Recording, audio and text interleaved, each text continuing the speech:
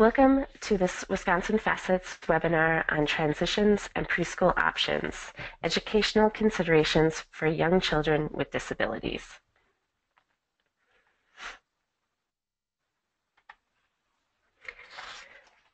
My name is Emily Brownell, and I'm the Early Childhood Specialist at the Wisconsin Family Assistance Center for Education, Training, and Support.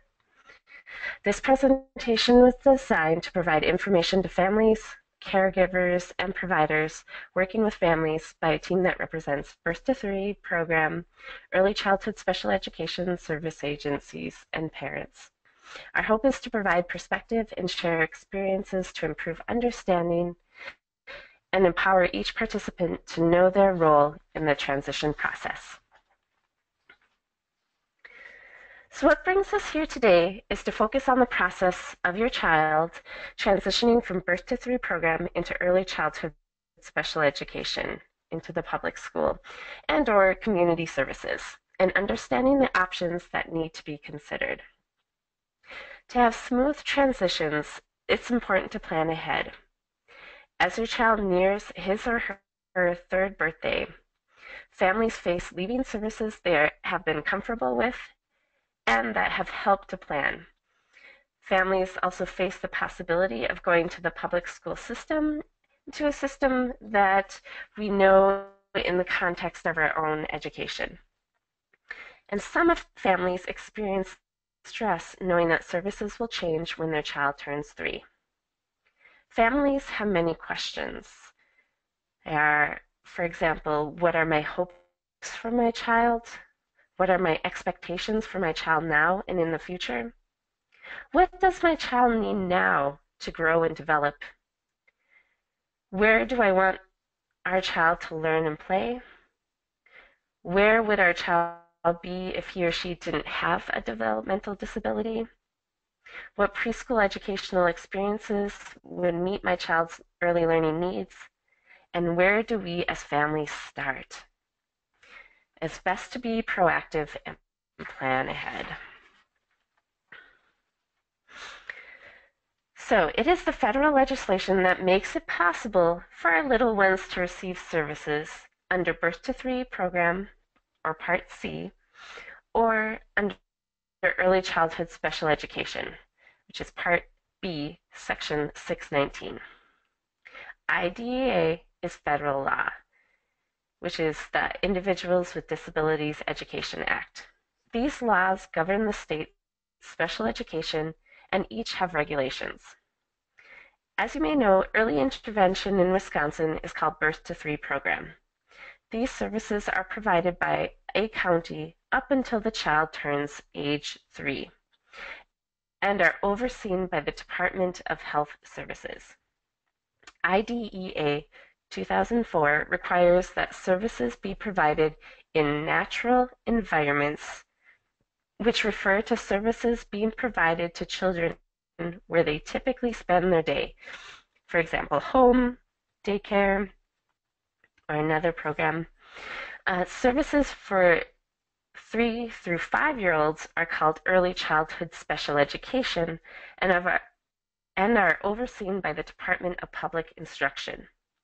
A full continuum of alternative placements must be considered when determined where the child will receive services.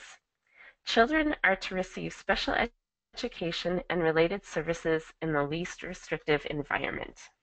So there are 2 different programs we're talking about in 2 different systems, and trying to work together and transition between the 2.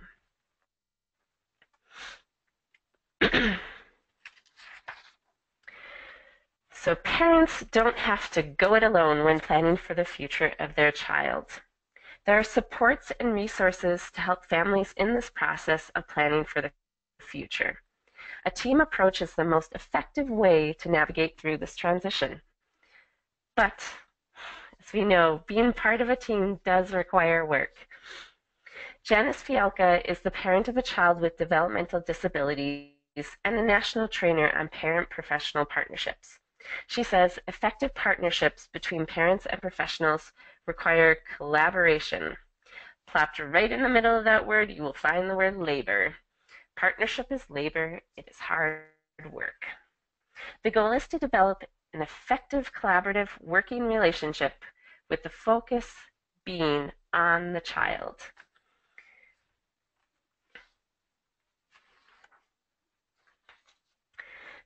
So a family whose child receives birth to 3 program services was involved with the process of an initial referral, a screening and evaluation, the determination eligibility, and the individualized family service plan, or IFSP development. And finally, they received early intervention services for this child. So if they've been in birth to 3, they've kind of been through all of these first few steps, referral down to services begin. As the child nears age 3, planning must begin to ready the child and the family for the next level of possible services. Again, the local education agency, or LEA, the family will go through in Part B is a referral process,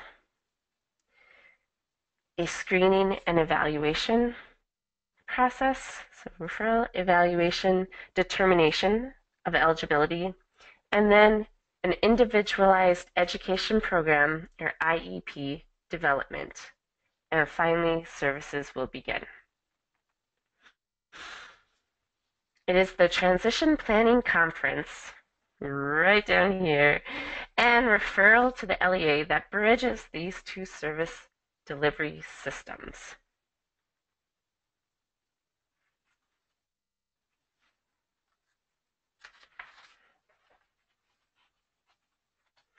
So we as parents need to prepare for this transition.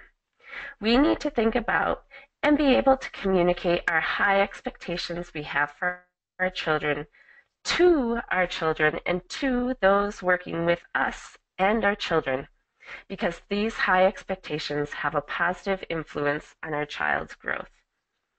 We begin to gather information to get an idea of what life after birth to 3 program will look like by doing a few things. One is talking with others who know your child, like extended family care providers, friends, and other parents who have gone through the process, as well as the birth to 3 program service coordinator and other providers. Also helps by thinking about your own hopes and dreams for your child, like growing up healthy, living independently someday, having a job, thinking about your child's strengths, what your child can do, their interests, what motivates your child, and needs. What areas does your child need help with? And also thinking about what kinds of things you would like to see your child doing as a 3 to 5-year-old, or goals that you have, like dressing or eating independently, for example. And then also thinking about where you'd like your child to spend his or her day. You also need to explore resources and types of programs or services available in the community. Each community is different, and what's available might look different from community to community. And deciding on who you would like to be involved in the transition planning process. Do you like family, other family members, friends, clergy, other professionals? And finally, remembering to ask those questions. Don't hesitate to ask questions. All of your concerns are important, and if left unexpressed, misunderstandings may occur. Nothing else, ask why. Why? Why is this way? So birth to 3 has a certain set of responsibilities. So while we're thinking about and preparing for a transition, the professionals who have been with us to this point are also planning and working toward the transition by providing the family with information about the transition process, including written transition steps and activities in the IFSP, options for services or activities after age 3, discussion with family about potential eligibility of local education services, development of a plan with the family for how to support transition out of the Birth to 3 program. And then there will also be transition meetings occurring whether or not found potentially eligible. And then also IDA 2004 requires Birth to 3 staff to notify LEA if child potentially is eligible for Part B services. Potential eligibility for LEA services is determined at a discussion with the family about the child's current levels of functioning and development to determine if the child may meet eligibility requirements for LEA services. If the answer is yes, the child is referred to the LEA. Other options for services are also discussed. If the answer is no, the child's transition plan will explore other options for services besides the school or LEA. This discussion typically occurs around the child's age of 2 years to 2 years 6 months. The referral to the LEA is required for all children determined potentially eligible for LEA services.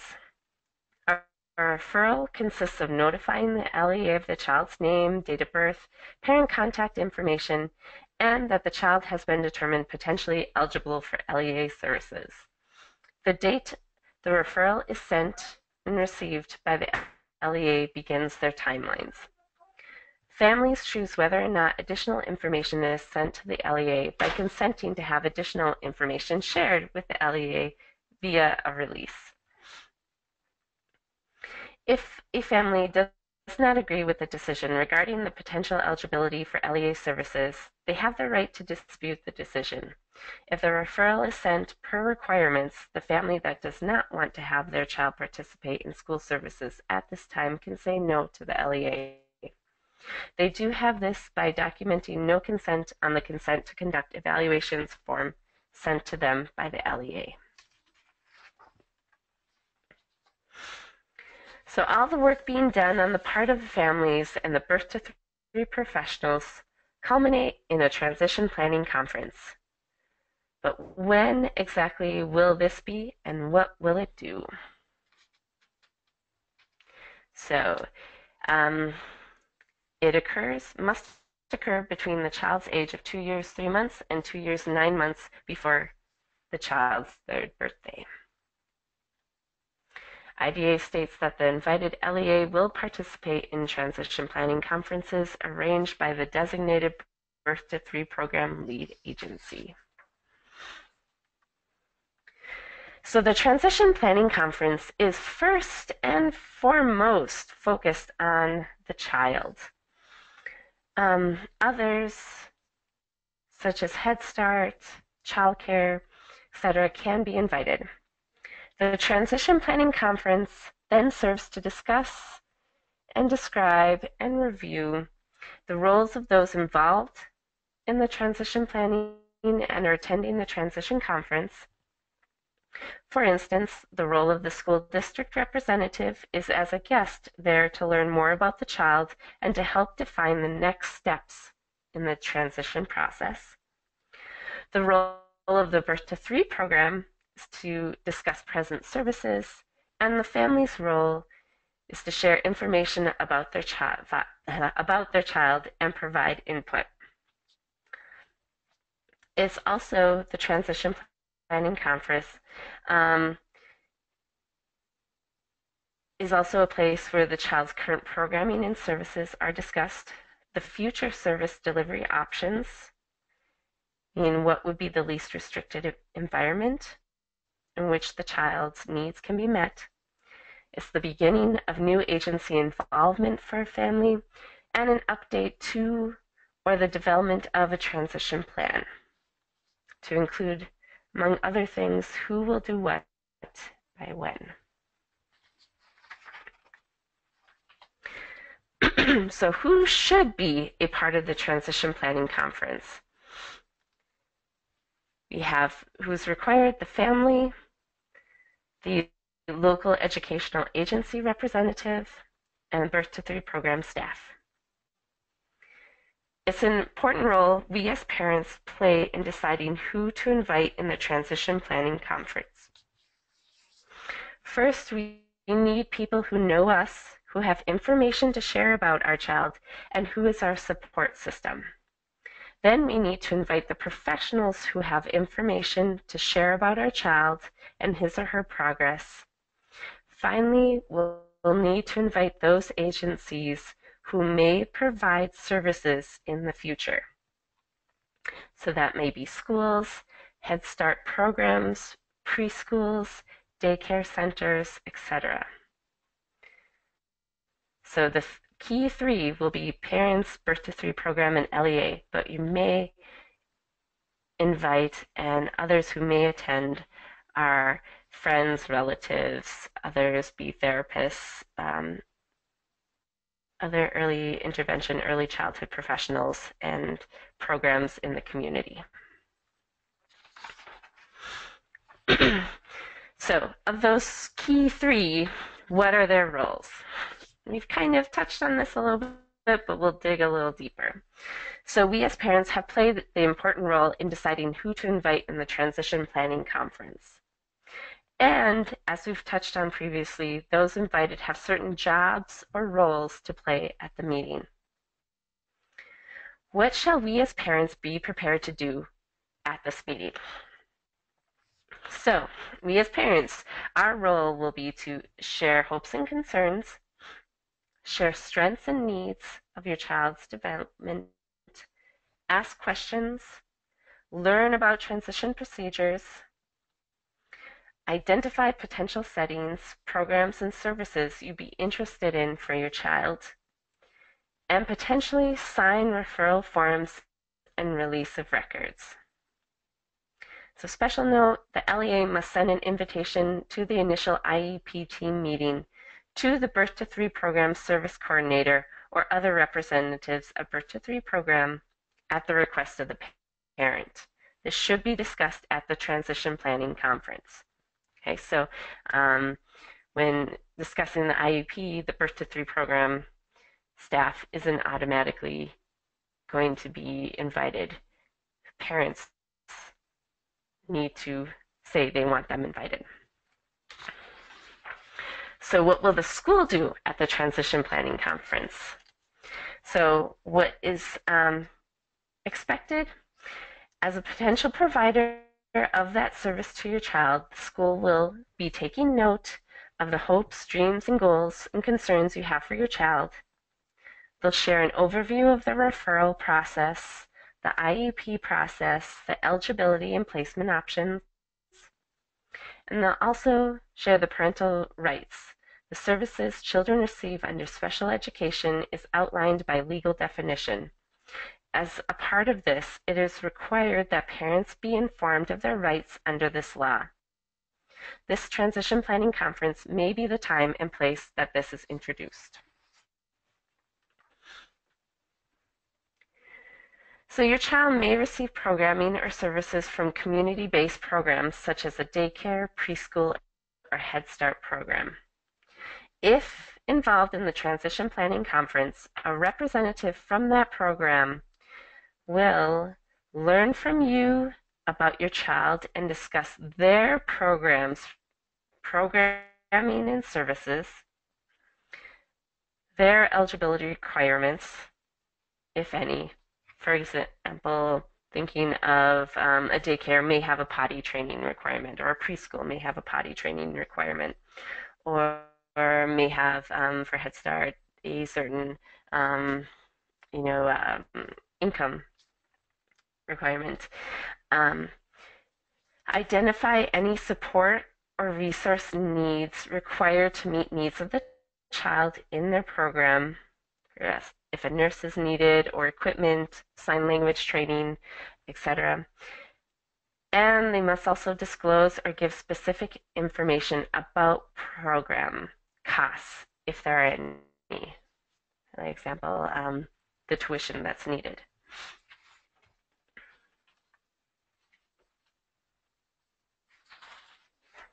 So this timeline from referral to placement, it's important to follow it to prevent gaps in services for children. So this is for children that have already been receiving services and starting the transition process before 2 years, 9 months from the birth to 3 program. If a parent does not wish to pursue the evaluation and eligibility process, remember they should check the box on the form denying consent for additional testing and return it to the LEA. If the LEA does not receive a response from the parents denying consent, the LEA will continue to contact them. Even if a parent has denied consent, the parent can re-refer the child for the evaluation if at a later time they feel their child has not progressed. And you notice this is from Update Bulletin 0601. That is not one that I shared, but if you search on the DPI website, you will find this information.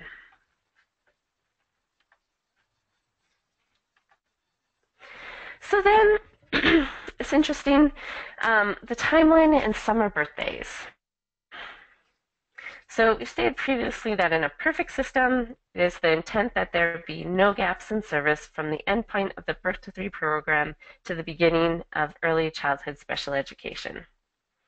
So unlike year-round birth to 3 program services, early childhood special education services are available only during the school year and possibly on an extended school year basis.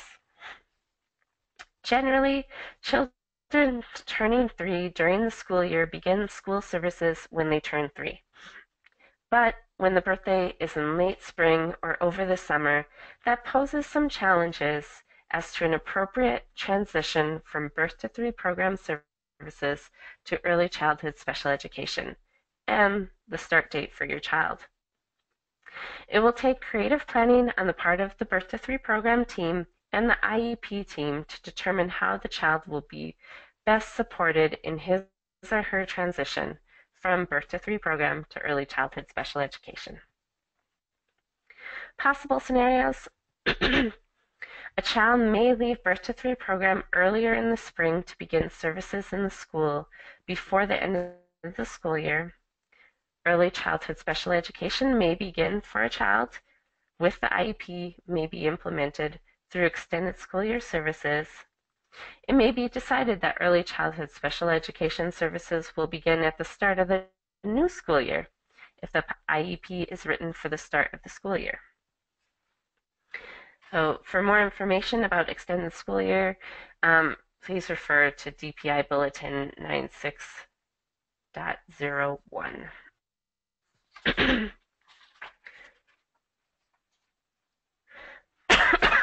Excuse me. What are the LEA's responsibilities regarding the provision of special education for eligible children transitioning from birth to 3 programs when they attain the age of 3?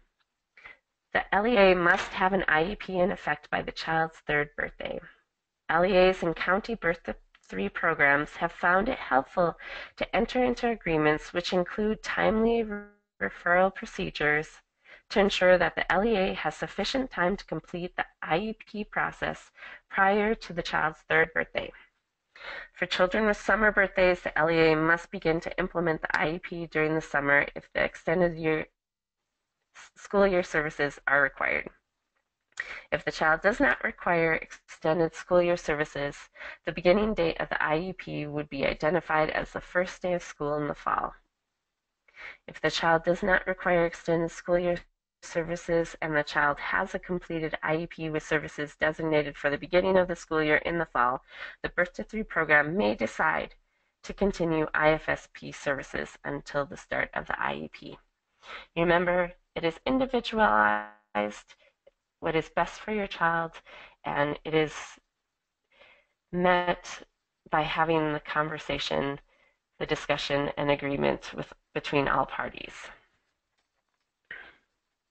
It isn't a one size fits all. So the development of the IEP includes all of the above, as well as the consideration of preschool options.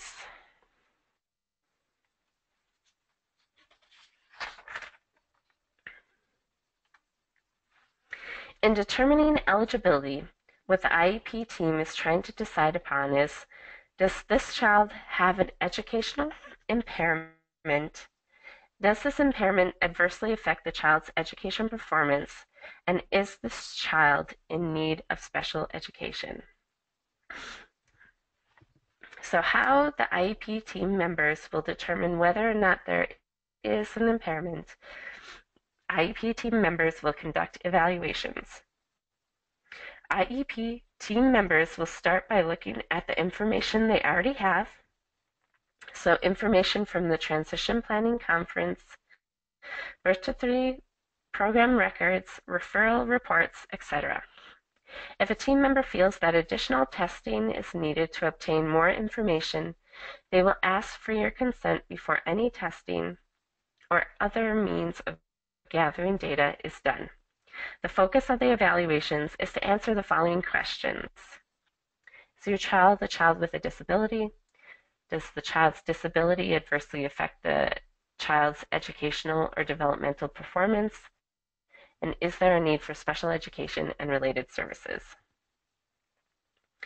If the answer to these questions is yes, then educational goals and objectives will be developed and an IEP, Individualized Education Plan, member will be drafted with the involvement of the family. This IEP is a plan for what special educational services your child needs and will receive.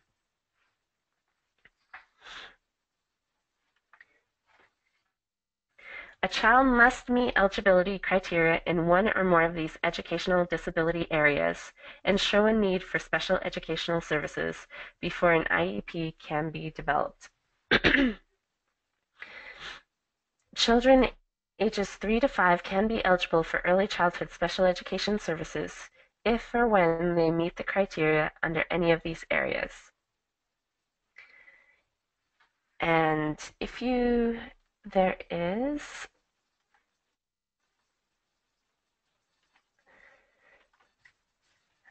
if you like the formal language, there is Public Law 11.35, determination of eligibility and areas of impairment. If you'd like more in-depth information, also if you Google CISA 7 website, that is also a place for more information.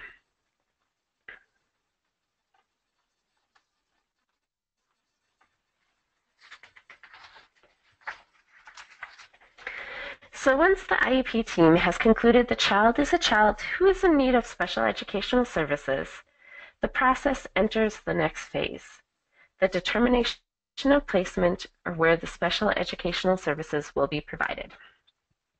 The law states that students receiving special educational services will receive those services in their least restrictive environment and with their non-disabled peers to the maximum extent appropriate. For students kindergarten age and older, the elementary school would most likely be the most appropriate place for the special educational services to be made available. The kindergarten classroom should be the first appropriate environment consideration for delivery of special education services. But for a preschooler, where would be the most appropriate environment for the school to provide services? It may seem like it takes a long time to get to this answer. The Individual with Disabilities Education Act, IDEA, includes language specifically addressing consideration for preschoolers. IDEA provides a legal definition of what preschool options are and what IDEA requires. IDEA describes options as a full continuum of alternative placements, including integrated placement options such as community-based settings with typically developing age peers, must be available to preschool children with disabilities. The full continuum extends from settings fully educated with non-disabled children to separate classrooms only with children with disabilities, and then everything in between.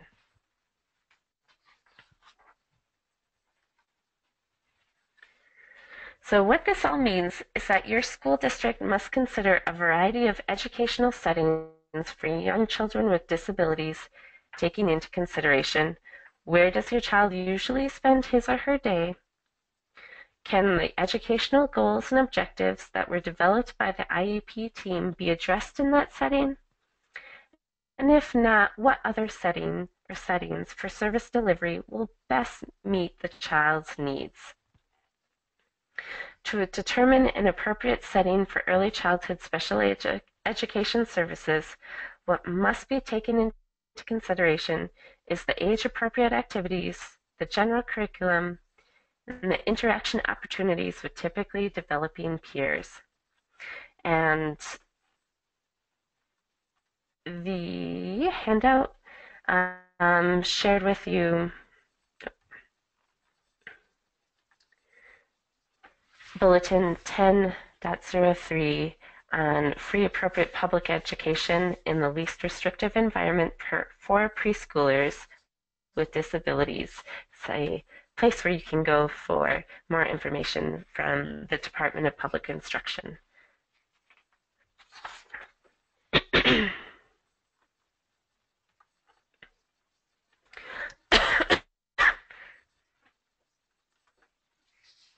So research studies support offering a variety of education settings or options.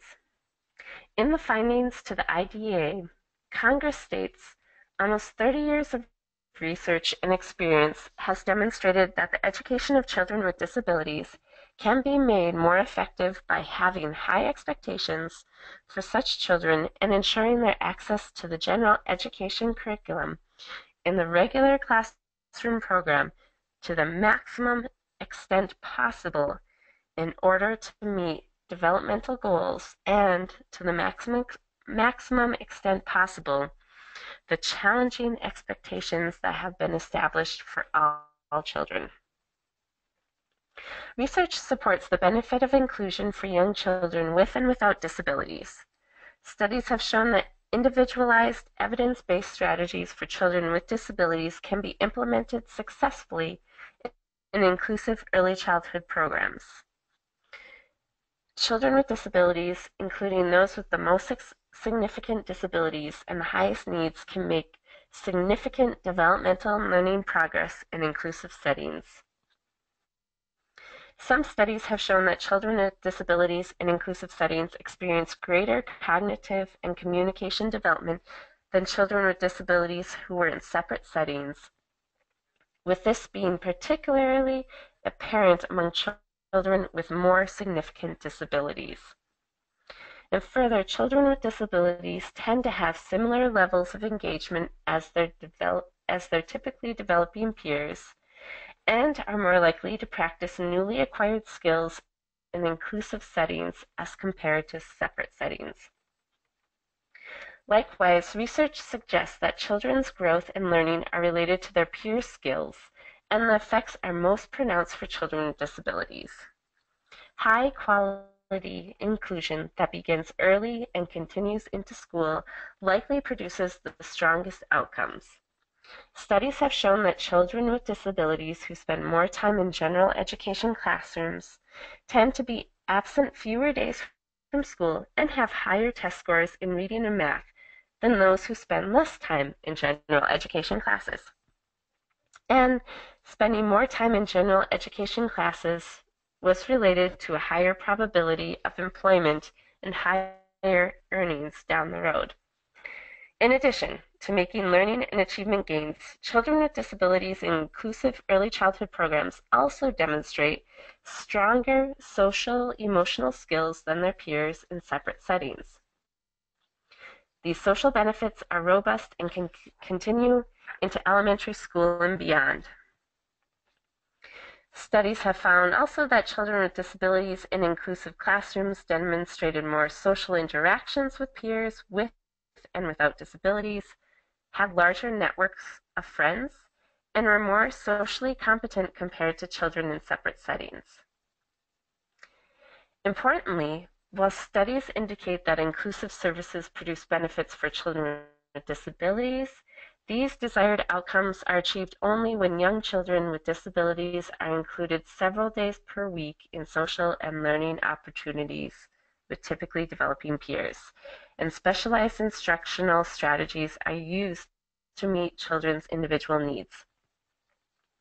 Systems supports such as resources for professional development, ongoing coaching and collaboration, and time for communication and planning are critical to ensure that programs and personnel can adequately meet the needs of individual children. Additionally, the developmental benefits of early childhood inclusion can be lost if children are placed in separate settings in preschool, kindergarten, and elementary school. Inclusion in early childhood settings, followed by inclusion in elementary school, can sustain these developmental gains. It's important to note that children without disabilities can also benefit from inclusive early childhood programs. Studies indicate that typically developing children can show positive developmental, social, and attitudinal outcomes from inclusive experiences. They are capable of demonstrating greater compassion and empathy and can have a more positive perception of children with disabilities when peer interactions are adequately supported by classroom teachers. They can also develop a better understanding of diversity and disability as concepts. And when programs and teachers have an advanced understanding and capacity for individualizing learning and can provide appropriate developmental supports for each child, all children can benefit because all children learn best with individualized supports. Children without disabilities in high-quality, inclusive early childhood settings also benefit from developmental specialists who can identify and address delays in development that might otherwise not be identified. And I have included the joint position statement from the United States Department of Education and the United States Department of Health and Human Services on inclusion from 2015 in the handouts. It's a really great 43 pages, but it has great information. By now, you've heard a lot of new terms, and during the IEP meeting, the school staff may use these terms when talking about considering a range of service options.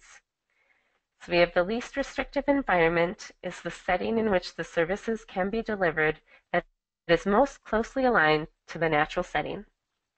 Preschool inclusion is preschool services in an inclusive setting with their non-disabled peers. Natural environments is where does your preschooler typically spend their day and how do they spend their day? What are their routines? Typical settings are where do most preschoolers typically spend their days? Age-appropriate settings, where is the program located or housed? And is it an appropriate setting for preschoolers? Routines-based interventions are providing services during the routines of the day, those teachable moments. Getting ready, eating meals, cleaning up, nap time, bath time. And itinerant services to preschool setting is teachers or therapists go to the child where they're at versus a child going to a site for therapy or services. There is no one right way to deliver special education services. Your plan should be unique to your child and his or her educational needs. Family and community norms and expectations will also be reflected when planning for your child.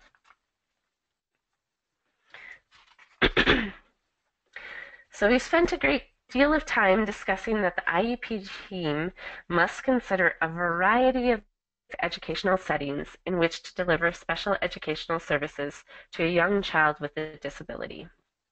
So now let's take a look at what some of the settings would look like. We have some images at a school daycare setting program, possibly at home. Wisconsin began early childhood special education before IDEA mandated services for young children. A structure was formed that served young children in schools-based special education classrooms. You've been hearing about an array of options, and Wisconsin is continually moving forwards, encouraging communities to increase the number of educational settings and serving young children in environments other than early childhood classrooms. Today in Wisconsin, we are seeing services for young children in such settings as we have some general education settings, and then other settings like special education classrooms, home, one-to-one services, residential facility, and a separate school. One-to-one services outside the home are where some children come into the school for short sessions to improve, for example, speech skills. A part-time combination example where a child receives some special education services in their general education environment and then receives some individual or small group or separate services in a special educational classroom setting.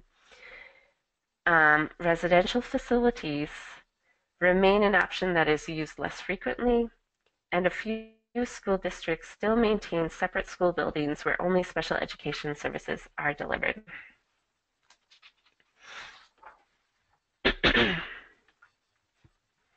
So it is the IEP team that includes you, the parent, that will ultimately determine what services will best serve your child's educational needs and where the services will be provided. Just as each child and each community in Wisconsin is different and unique, early childhood special educational services, programs, and settings will look different from community to community, reflecting the needs of the child, the family's needs and values, county and school district interagency agreements, the community's dynamics or cultures as a whole, as well as the community-based services and supports for families.